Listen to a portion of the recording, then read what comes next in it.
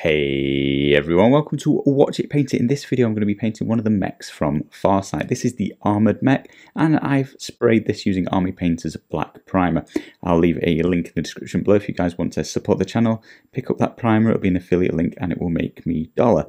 Now, to some extent I could just leave it like that. I think that looks so much better than the grey plastic. Really cool looking black mech. But we'll carry on painting it because, well, that wouldn't be much of a tutorial if I just told you to spray it black.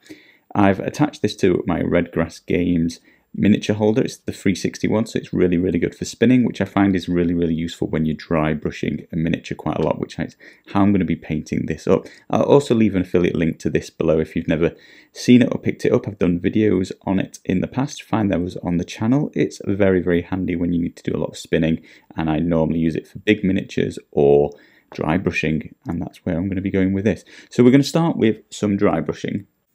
And for this I'm going to be using Army Painter's new Masterclass miniature dry brush, as well as Army Painter's machine gun metal, a dark silver. I'm going to get some on the brush and then we're going to remove most of it onto this piece of kitchen paper here. And when hardly any's coming off, we're going to commence dry brushing. Now, depending how you want this to look and feel, you might just want to do straight down swipes and build that up so the light's just hitting from above. I'm just going to look at each piece and just bring it up to a metallic looking colour with different directional swipes until I've got it looking to the silver level that I would prefer. I'm not necessarily trying to make it look like it's only getting light from above here. I'm just trying to bring it back to silver and just avoiding having to use any shade, any washers, by giving it a nice spray in black to begin with, because that's going to fill in all the recesses. That's why we're dry brushing, if it's not immediately obvious. By dry brushing, we're very lightly applying paint to all of the raised sections of the miniature, and that's going to end up missing out all of the recess sections, and that's going to leave those looking black and giving it a nice looking shadow. Now this is going to take quite a lot of time, but it's basically all of the work of painting up this miniature. We're just going to go round. You can probably want to reapply paint to your brush several times. Really take your time doing this nice and lightly, build up the coats, get it as silver looking as you want. And yeah, I'm going to go away because as fun as watching me do this is, although it is quite cool on camera, hopefully when I finish editing this video it's going to come across too. Like, this miniature is almost just appearing out of the shadows for me watching through the lens. Very nice. Anyway, I'm going to go do this and I'll be back once I've applied enough silver to him. 6 hours later and I've finished dry brushing on that silver. And guys, I have to say, to some extent, just stop here. Now, again, it wouldn't be much of a tutorial if I did, but this is the second one I've painted now. I did a practice one and I'm doing this one, and this is actually, I mean, it's all subjective, isn't it? But this is my favourite look for this miniature. And I could see just painting up all the mechs like this and they'll look formidable on the board. But let's carry on. I'm going to use a bit of Claymore Blade, Army Painter's lighter silver, and we're going to carry on with the dry brush technique. I'm going to dry brush as much as I can for this miniature, get a really quick paint job that looks great with very minimal effort. But we're going to be a lot more careful with this one, so I'm going to start picking out some parts of the bot. So we'll do his knees down here. Just get that a little bit brighter now down here, and we'll get this knee as well. Get the very top of his thighs. Do mechs have thighs? This one does. Quite powerful thighs. We'll get a bit on there too. Just get a bit more off this brush. Catch the top of his boot. So I'm going to just go round and get the top edge of anywhere I'd like it to be a little bit more shiny. Maybe around his face and his chest a little bit. Bring some attention back to the centre of the miniature. And lots around the edging of his gun. So yeah, just a little bit more accurate dry brushing now. Obviously, do as you please. You could do some edge highlighting here. Just catch the edges of every single bit. That would look quite cool. Or you could just do the very top where the light would be catching like I'm doing. Up to you. It's going to add another level of detail, another level of depth to this miniature. So I'll go around and do this now. Right, added the deeper silver highlights. It's quite hard to see, the light is shining off this, but this looks absolutely awesome in person. I think I was very careful adding that extra layer of bright silver, and it's improved the miniature. Again, I could just stop here, it's subjective. I'm going to carry on and you guys stop where you want. I'm going to be using some true copper, I think that's what it's called, Army Painter's copper, and I'm going to be picking out some bits that I just wanted to be a little bit more interesting, a bit of a different colour. I want some details. I'm not entirely sure where and what, but let's try adding something to this little compressing crusher hand here. I think we'll take this away from being silver, make it a nice copper colour. I think I've misplayed and I should have tried to dry brush this on to keep the tarnish level similar. If you have a small enough dry brush, maybe I should have done this first, dry brushed on this detail and then the silver over the top so it would blend. I just think if I tried to dry brush this on, I'm going to catch all the silver that I've just done.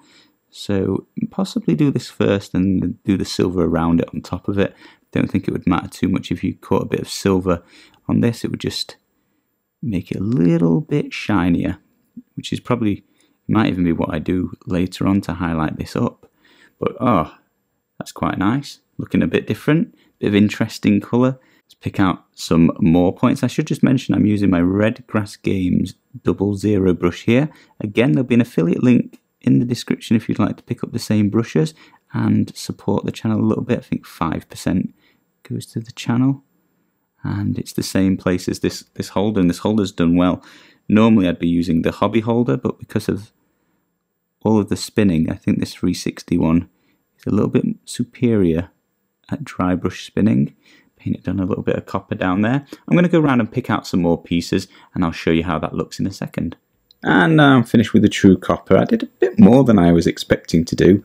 I think it looks awesome. I'm loving how these colours are complementing each other. But yeah, I just picked some random bits to, well, not random, educated pieces to pull out and hopefully make the guy look a little bit more interesting. So I've noticed I've been pretty much using the Army Painter Metallics paint set here, guys. I'll leave a link in the description below if you want to pick it up. Again, it'll be an affiliate link. Guys, so much stuff to support the channel with. But yeah, I've just noticed I'm using all this and I'm going to move on to this weapon bronze next. And that's going to be used to highlight up this true copper. So grabbing some on the brush, and we're just going to kind of edge highlight some pieces of this where I think the light would be catching. So I think this claw's pretty good to add a sparkle down the edges. Probably get some on this little pattern in the middle. A little bit just on this coil round here. Picking out some of this. What is this? This looks like an electromagnet. I also contemplated painting this bit using the copper, but decided against it. Less is sometimes more, but it's just because it was a bit close to this. I think it would be a cool piece to put some colour into. Along there. Where else have we added some? This little loop here, this rail. Try and get some of the barrels here. Speaking of these rails here, let's highlight along the top. I also caught these two bars down here. I'm just going to catch the top bit, I think, with this highlight, and probably leave that over one. It's quite in the shadows. Oh, did I mention I painted lots of this tubing in here? I think that adds a nice little bit of detail. And then I've gone for painting this whole, what even is this? This whole box up here. Again, I'm just going to go with some rough edge highlights just to give some depth to the shading here. And we'll call that a day. Well, that's nicely highlighted up now. I'd add a few more bits I forgot to mention on camera. Hopefully this is coming across reasonably well in the video. I can't tell. It's so shiny in real life. It looks amazing. I'm really digging it. So I'm going to be on to some details now. I'm going to use Army Painter's Crusted Saw. This is a really, really maroony, purpley dark red. And I'm going to be doing some of the work on some of the cabling it's got. So it's got these, I don't even know what these are, these sort of cables here.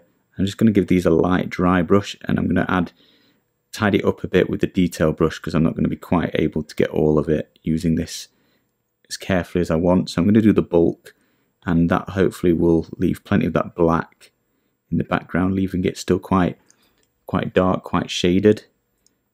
And then just off camera, I'll just tidy this up with a detail brush, make sure it goes all the way to all the ends. It just fills that in nicely. Just dabbing this on really, just lightly dry brushing it across, trying not to get any On the metallics, oh, got a bit there, wiped it off, nice, something like that. And then as I mentioned, I'm just going to tidy this up right to the edges with the detail brush. I'll tidy this up perfectly. I'll tidy it off as best I can to my ability off camera. But I'm also going to just show some of this cabling. So there's two wires here. I'm going to have a red wire and a blue wire. And we'll start with a red. So I'll just give this a base coat in this crusted saw, a nice dark red. And we'll highlight that up with a brighter red momentarily. So I want that in red. Do tidy this up some more off camera. But we'll also do this big cable here. Get this all in red around the back as well. Again, I'll just make sure I've got that fully covered in a minute off camera. And then there's also, can we see this? There's also a little cable here in between these sort of metallic cabling. So I'm going to paint this in red too. Just add a splash of colour that will really pop out once I brighten that up. Any more cables anywhere else? One down the front leg here, so I'll get that one in red too. Oh, I overlooked one of the bits we should do red. We should do these missiles it's got loaded up in this gun. They'll look awesome with a bit of bright red. Red is for danger / explosives. I'm going to highlight up that crusted saw with some Abomination Gore, a brighter red. Just give that some shine to this missile, some brightness on the tip. And the same on some of the raised parts of this cable. I actually might leave that kind of dull, just a tiny bit, just down the centre to give some depth. But I'm not too bothered about making those cables pop out.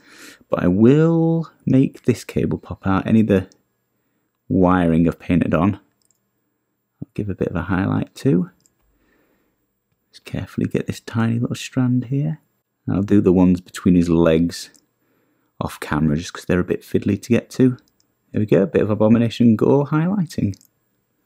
I don't even know if anybody's driving these vehicles, but I want to give a slight illusion of a glass cockpit here.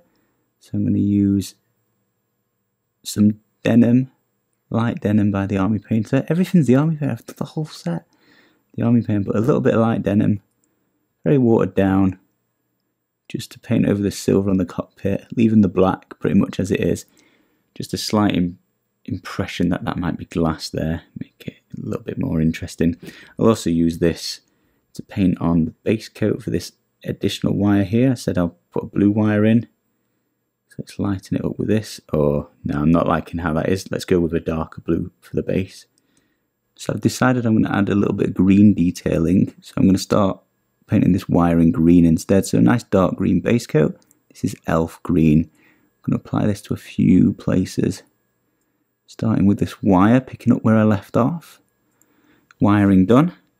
Also, I'm going to try and make this look a bit green, maybe a little bit glowy green. I don't know how much I'll bother making it glow, but I just decided just add in a little bit of detail colouring.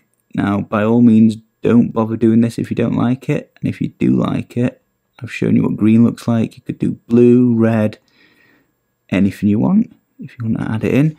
Again, I'm not going to go over the top trying to make that look like it's glowing.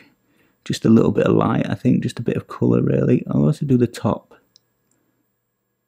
I have got a video on the channel where I do some OSL blue lighting on a little tree monster. I think it looked really good for how easily I did it. And if you would like this to look glowing, I would recommend checking out that video. And then one of the main reasons I chose elf green as the base is because I think it'll look nice as the ground colour, matching that dark green artwork of the board. So I'm just going to go through and just paint this elf green for its base coat. Right, time to highlight up that green, make it nice and bright. I'm going to use a little bit of Kraken skin.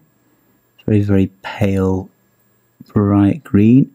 Just going to get that cable in there, like so.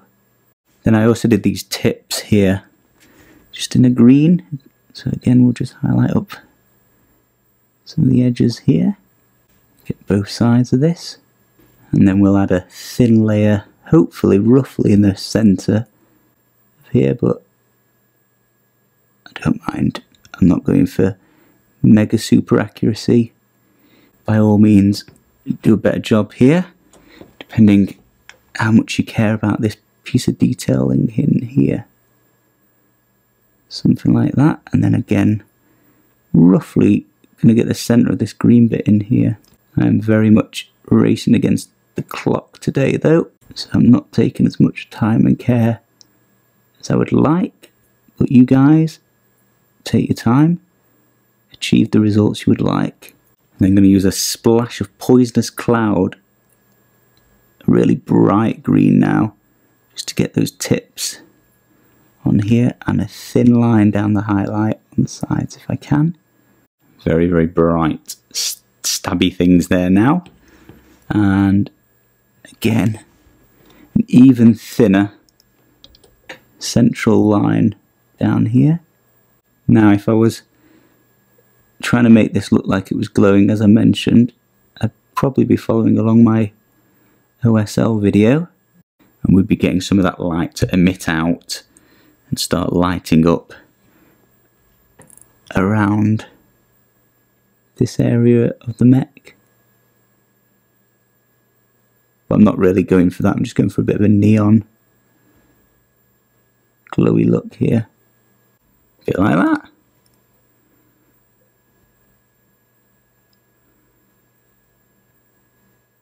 I think for my final step I'm going to use some green tone, some green shade, some green wash by the Army Painter.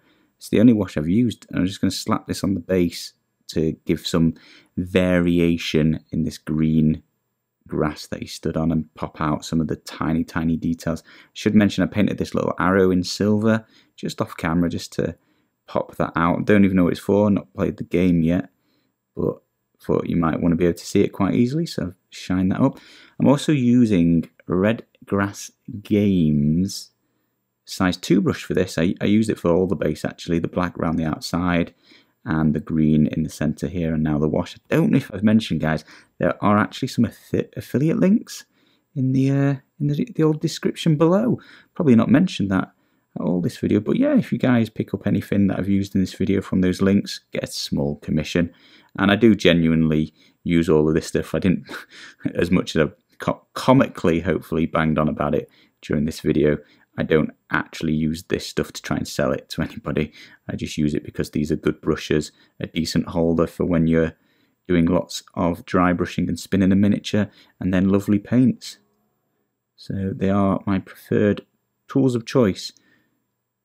There we go. I'm going to leave that to dry and we'll have a look at how the model looks completely finished. And with that, I am completely finished, and whew, this is a weathered beast of a machine. I'm enjoying this. Is probably, not probably, this is the first mech I've ever painted, and it was very, very simple, straightforward techniques. Hopefully the tutorial is useful for you guys.